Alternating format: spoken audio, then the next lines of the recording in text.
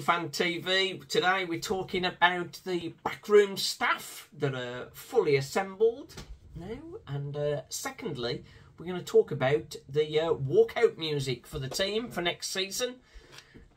We have an edited version of one of the suggestions that are going to see what your thoughts are, see what you like, get your comments on it. But first of all, Matt Sadler, we were a little bit underwhelmed with his appointment and being inexperienced, and it was important to get experience around him. Obviously, we've got Dan Watson as the goalkeeping coach, was already there.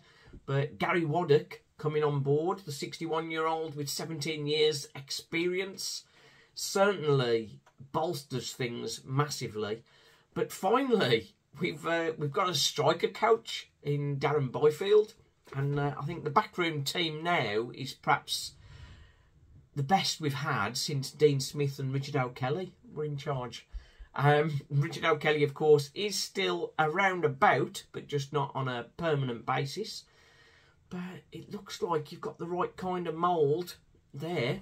Darren Byfield, 46, vast experience, and for the younger members, he's a bit of a Walsall legend. In 2001, it was his winning goal that helped us beat Reading in the playoff final. We love that. It's got us up into what would effectively is now the Championship. So that's very good. He's played all through the divisions. He's played in the Premier League, Aston Villa, Rotherham, Sunderland, Gillingham, Millwall, Bristol, Doncaster Rovers, and even the mighty Oldham. Definitely a good character around the place. He's certainly going to be a big help to Douglas James Taylor. He's a player with great potential.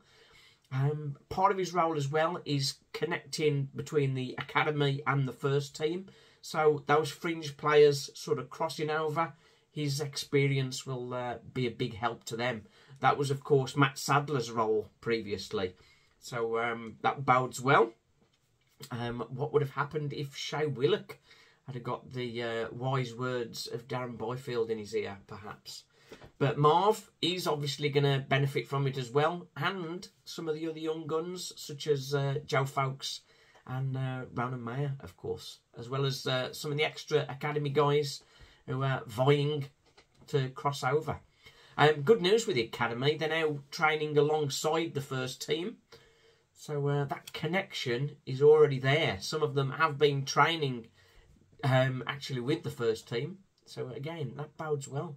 We've got to connect that link, haven't we? Walsall have brought through a lot of good young players in the past, but that has been broken, and there's only one or two sort of managing to squeeze their way through, and that's got to improve. So Darren Byfield should help with that.